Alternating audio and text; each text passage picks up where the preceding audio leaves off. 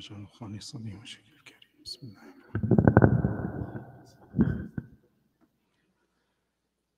الله أكبر الله أكبر.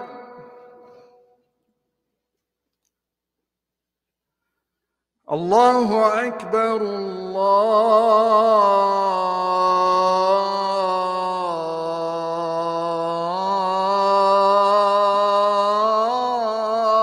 الله أكبر.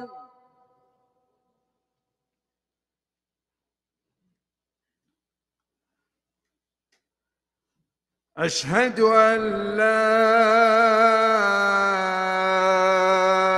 إله إلا الله.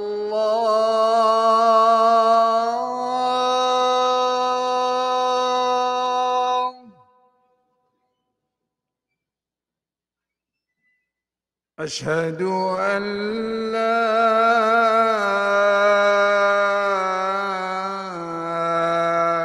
إله إلا الله.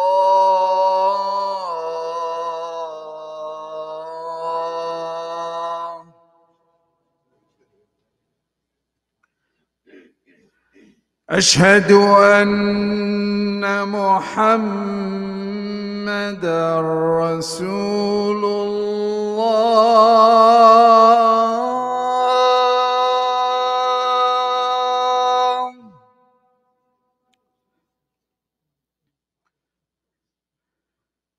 أشهد أن محمدًا رسول الله.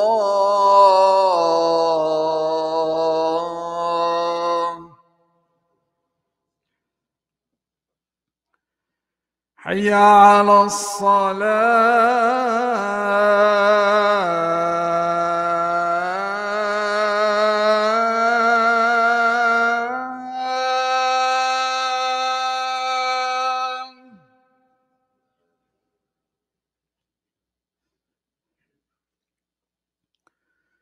حي على الصلاة.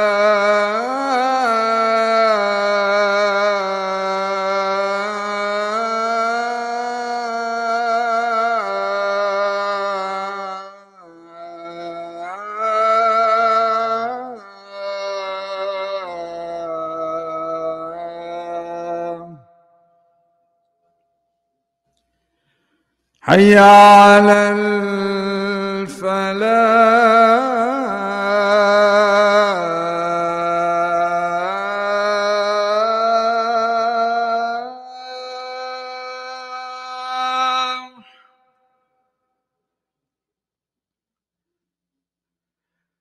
حي على الفلاح.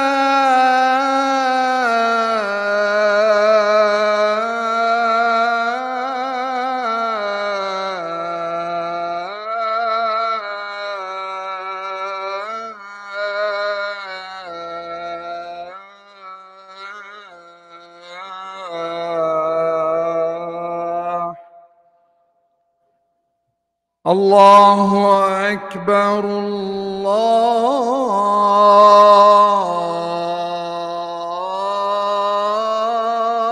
الله أكبر.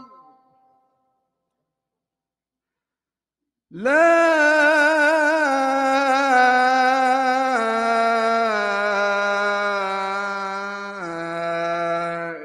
إله إلا الله.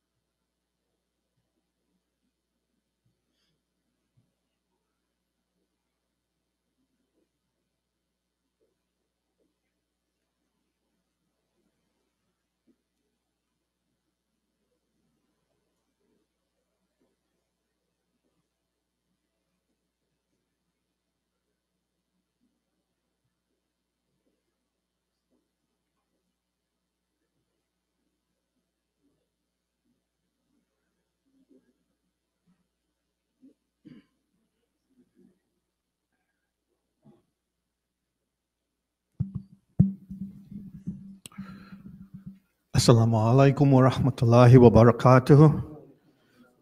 My dear brothers and sisters, the collections will now be made by the brothers and sisters. Alhamdulillah, Alhamdulillah, Alhamdulillah. All praise and thanks are due to Almighty Allah for granting us the opportunity to be alive and to be able to come out today and to join with our community to pray on this beautiful day of Yawm al-Jummah and to join with our community. My dear brothers and sisters, we also ask Almighty Allah to send peace and blessings on the Holy Prophet Muhammad sallallahu alaihi wasallam, upon his family members, the companions of the companions of the companions, and to all believers. I say thanks to Almighty Allah, and I thank Him for life. And one of the reasons that I say that is because I want to let you, the community here, know that this week we prayed a janazah on Tuesday for a brother who used to sit right here for the entire month of Ramadan for many years, for over 40 years. Our brother Shamid Muhammad passed away, and he was buried on Tuesday. And inshallah, we'll make dua for him when we make dua later on. So we have to reflect. I remind myself, and I want to share this with you.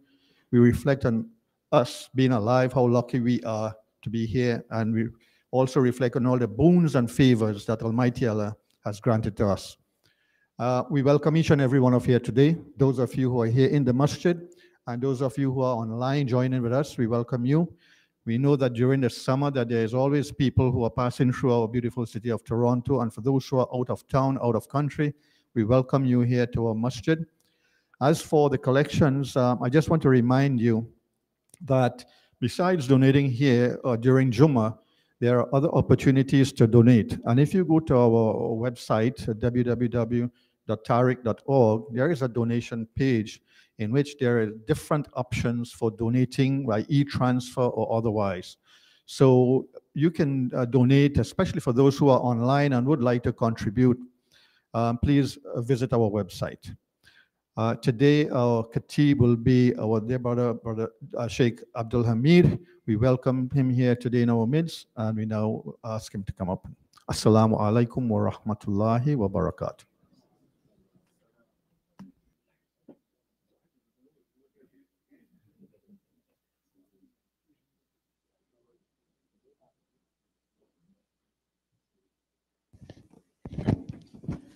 Assalamu alaikum wa rahmatullahi wa barakatuh.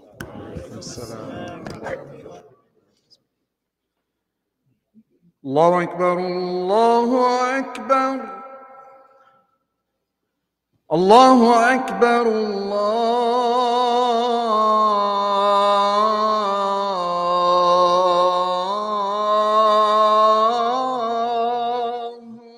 Akbar. أشهد أن لا إله إلا الله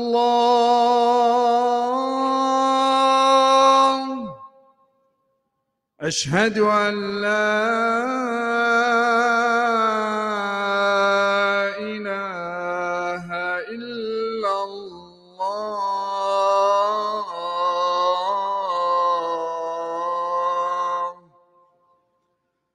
أشهد أن محمدا رسول الله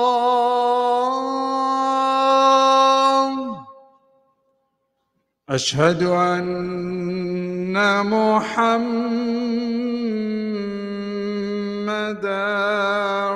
رسول الله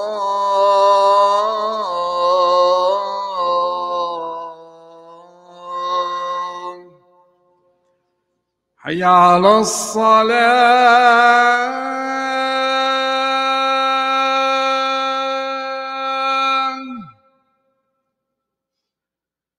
حي على الصلاة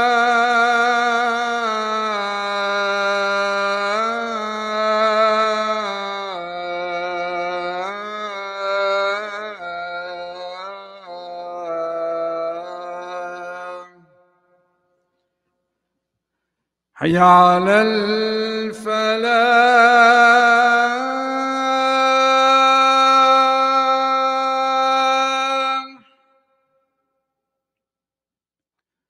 حي على الفلاح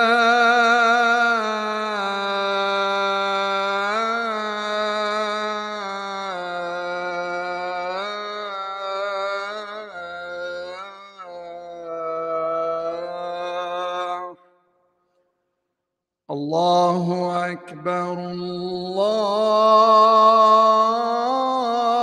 الله أكبر لا إله إلا الله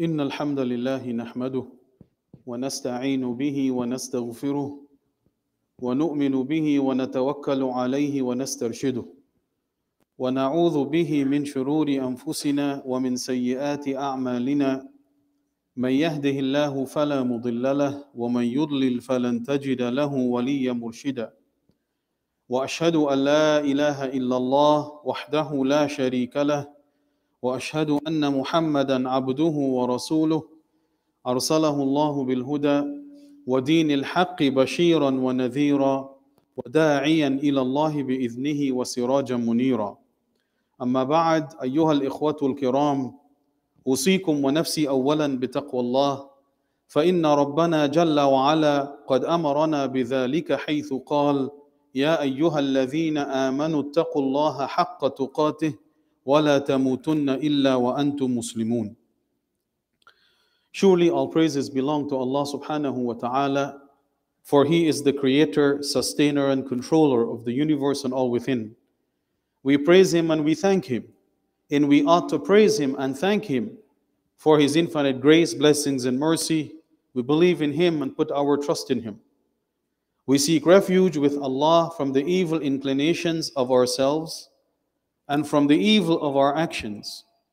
Know that whoever chooses guidance, there is none to misguide him or her, and whoever chooses misguidance, there is none to guide him or her.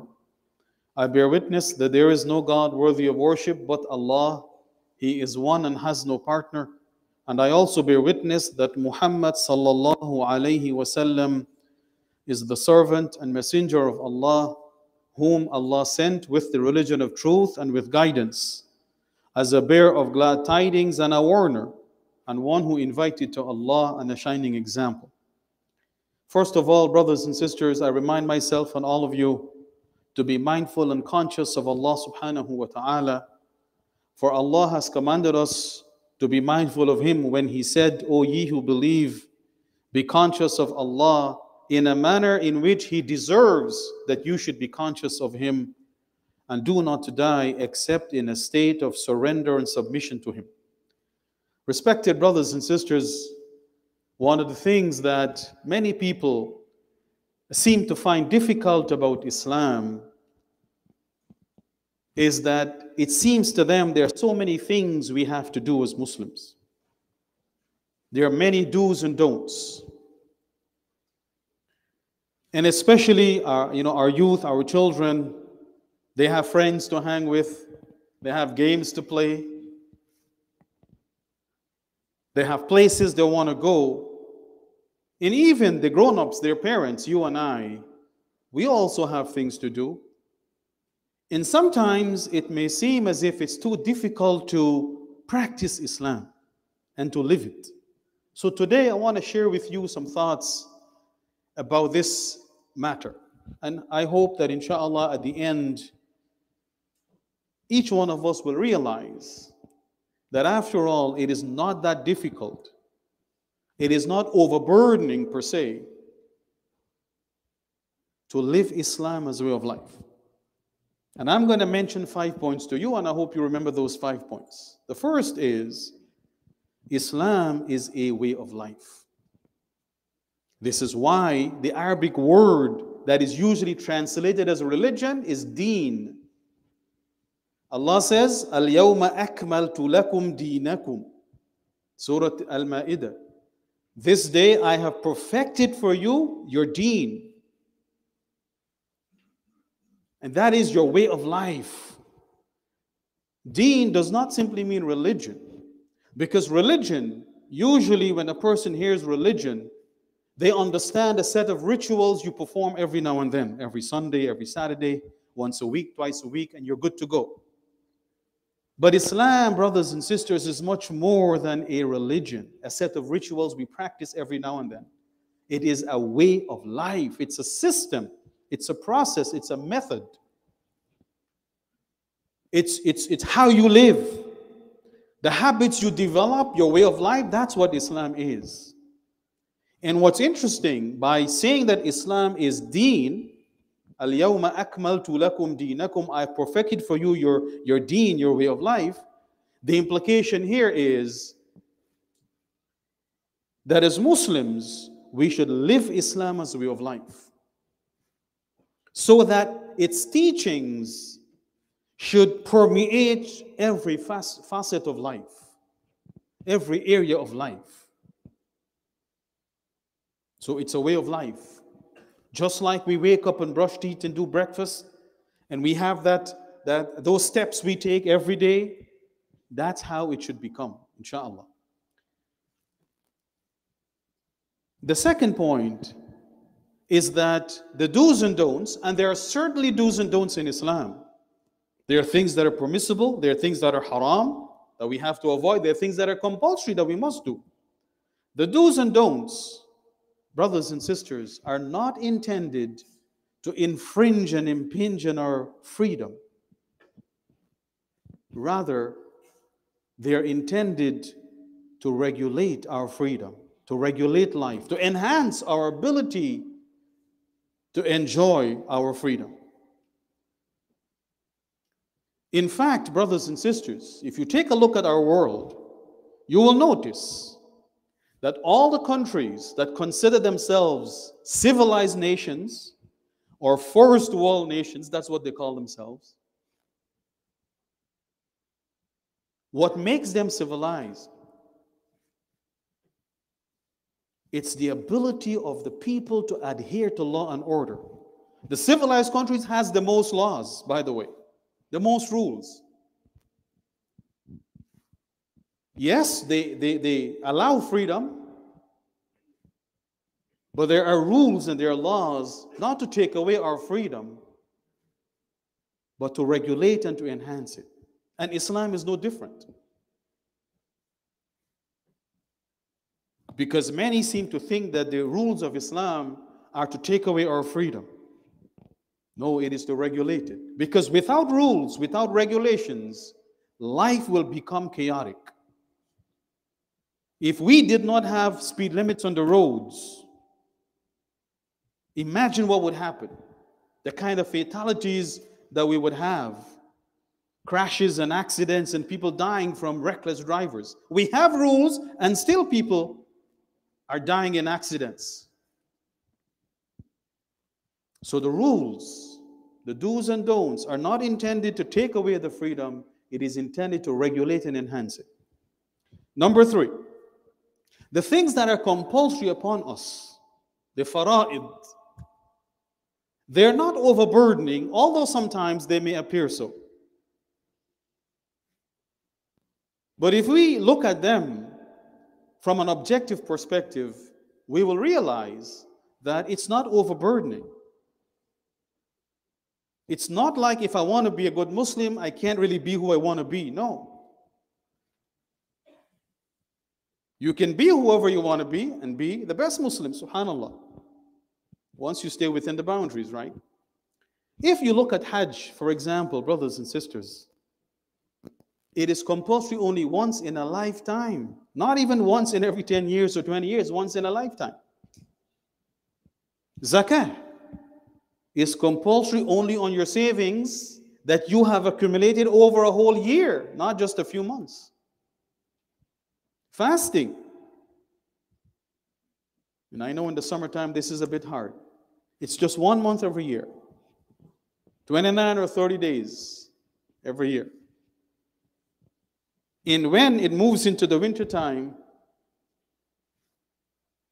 it will be so easy, as you all know. All right, the day is less than 12 hours. You're not even hungry yet, and it's time to break fast. And then we come to Salah.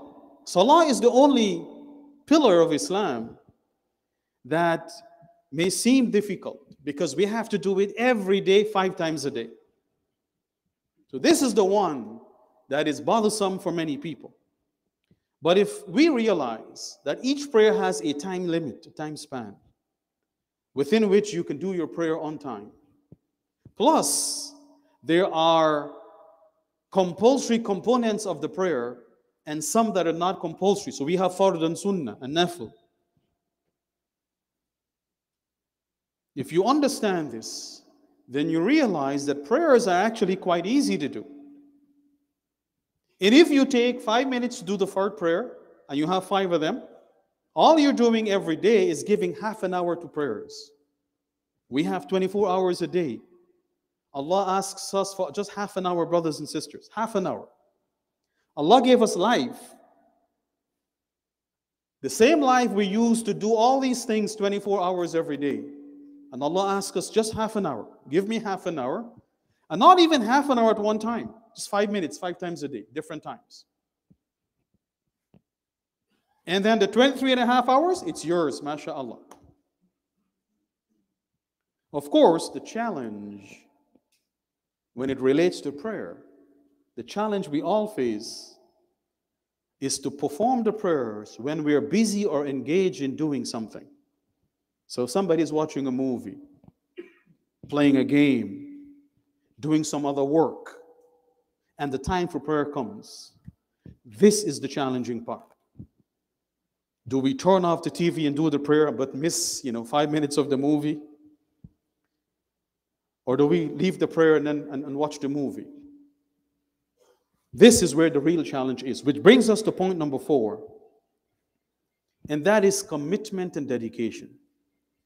You see, brothers and sisters, Allah the Exalted does not want quantity from us, but what He wants is quality. He wants us to show that we are sincere and committed and dedicated.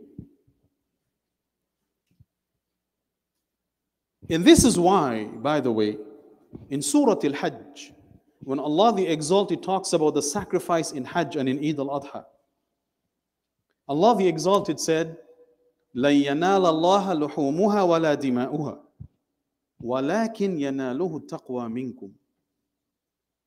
It is not the flesh or the blood of the animal that will reach Allah. However, it is the piety from you that reaches Him. And the piety of the heart, brothers and sisters, is manifested in the commitment and dedication and regularity with which one performs a particular deed or action. What shows sincerity and piety? It's whether you're committed to doing what you're doing or not. So it is commitment and dedication, being constant in what we do. This is what Allah wants from us.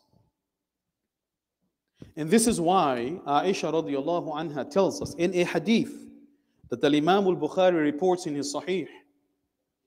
She said, سُئِلَ النَّبِيُّ صَلَّى اللَّهُ عَلَيْهِ وَسَلَّمَ أَيُّ الْأَعْمَالِ أَحَبُّ إِلَى اللَّهِ. The Messenger of Allah sallallahu alayhi wasallam was asked, which deed is the most beloved to Allah? If I were to ask you right now, brothers and sisters, which deed is the most beloved to Allah, what comes to your mind? Perhaps salah, or jihad, or fasting, or sadaqah, something like that. But the Prophet ﷺ said in his response to this question, قَالَ أَدْوَمُهَا وَإِنْ قَلَّ. The question is, which deed is the most beloved to Allah? The Prophet ﷺ replied by saying, the one that is done regularly and constantly, even if it is something small. Doesn't matter what it is. But if you have the commitment and dedication to be regular and constant, that's what Allah loves. Because that's where piety is. And as Allah says, it's the piety from you that reaches Him. Not the blood of the animal or the flesh of the animal. And that ayah, even though it talks about the sacrifice, the principle, the lesson applies to everything else we do in life. And the Prophet ﷺ continued to say, كَلِّفُوا مِنَ الْأَعْمَالِ مَا تُطِيقُونَ. Take on the deeds that you have the capacity to do. Don't try to do too much. Don't go to extremes in trying to practice religion or deen, right? Way of life. Which brings us to the last point. And that is, our deeds, brothers and sisters, will not take us to paradise. So no one should feel proud. MashaAllah, I've done so much good. I deserve to go to paradise. Our deeds will never take us to paradise. They are not enough to take us to paradise. So you're probably thinking, well, why are we doing things then, right? Well, Aisha radiallahu anha tells us in another hadith that Al-Imam Bukhari also relates in his Sahih. She said, قال النبي صلى الله عليه وسلم سددوا وقاربوا وأبشروا. Saddidu means try to do the right thing. Strive, work hard to do the right thing. Waqaribu, try to come close to being moderate, or try to come close to perfect whatever you do. Wa abshiru, but receive good news that even if you're not perfect, your actions and efforts are not wasted. Because Allah does not want perfection from us, brothers and sisters. He wants the effort from us. And if we put out the effort, then that is acceptable to Allah subhanahu wa ta'ala. So the Prophet reminded us, we may strive, but we may not achieve that perfection, but we should not despair or lose hope. We should still receive the good news that our efforts are not wasted. فَإِنَّهُ, he said, alayhi salam, فَإِنَّهُ لا يدخل أحدا الجنة عمله. For the actions of any one of you will not cause him to be admitted to paradise. Your actions will not cause you to be admitted to paradise. And the Sahaba were amazed at this. And they said to the Prophet ﷺ, قالوا ولا أنت يا رسول الله. They said, even you, O Messenger of Allah. The average person, we can understand, maybe we're not doing enough. We might think we're doing a lot. But the Messenger of Allah, subhanallah. So they said to him, even you, like your deeds are not good enough to take you to paradise? And his answer is, قَالَ وَلَا أَنَا. He said, even I. إِلَّا أَن يَتَغَمَّدَنِ اللَّهُ بِمَغْفِرَةٍ وَرَحْمَةٍ. Unless Allah covers me with forgiveness and mercy. So you see, brothers and sisters, our deeds are not adequate enough to make us entitled to paradise. But our deeds are important for two reasons. Number one, our deeds make us deserving to receive Allah's forgiveness and mercy. And when a person receives Allah's forgiveness and mercy, then they go to paradise. Then they go to paradise.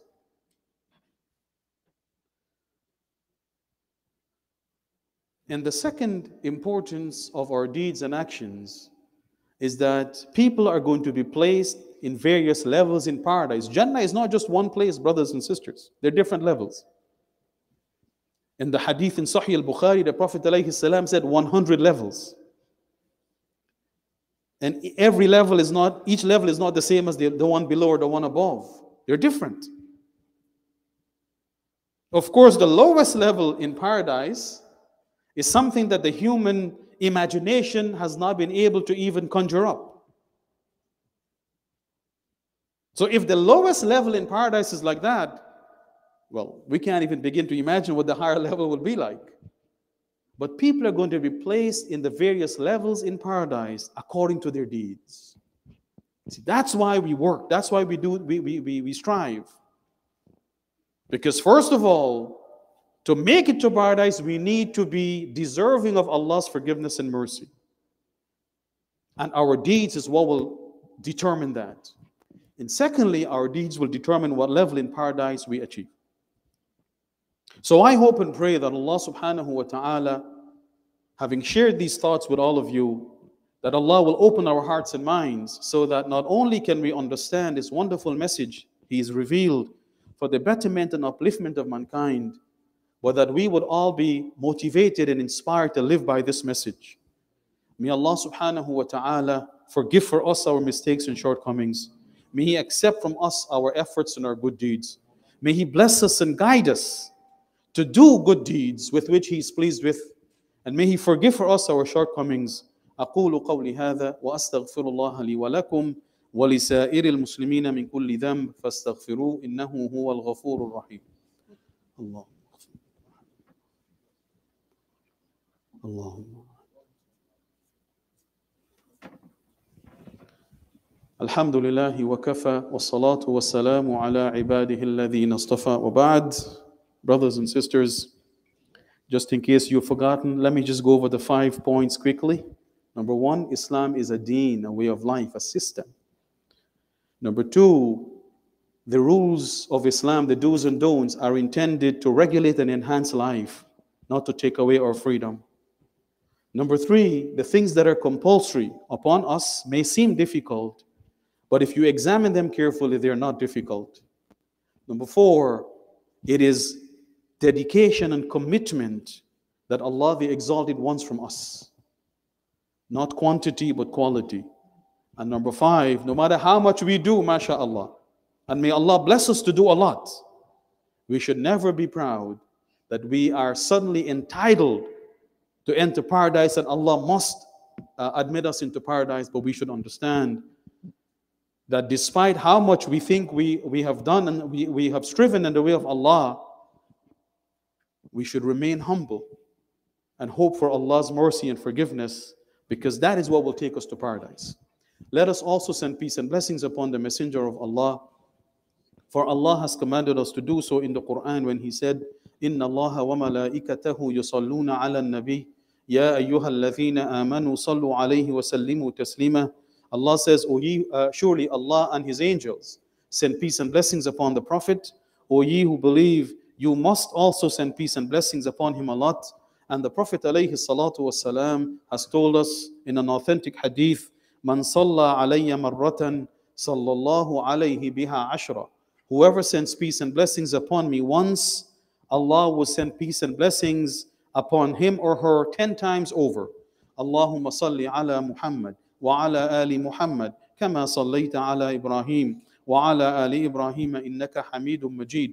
O Allah, we ask you to send peace and blessings upon our Prophet Muhammad and the family of Muhammad, as you have sent peace and blessings upon Prophet Ibrahim and the family of Prophet Ibrahim.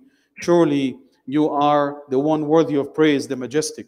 Allahumma barik ala Muhammad wa ala ali Muhammad kama barakta ala Ibrahim wa ala ali Ibrahim innaka hamidun majid. وارض اللهم عن الخلفاء الراشدين الأئمة المهديين أبي بكر وعمر وعثمان وعلي وعن بقية أصحاب نبيك أجمعين وعنا معهم بمنك ورحمتك يا أرحم الراحمين. اللهم أعز الإسلام والمسلمين. اللهم انصر إخواننا المسلمين المستضعفين والمظلومين والمصابين في كل مكان. O Allah, we ask you to help and assist our brothers and sisters who are weak, who are oppressed, and who are afflicted in all parts of the world.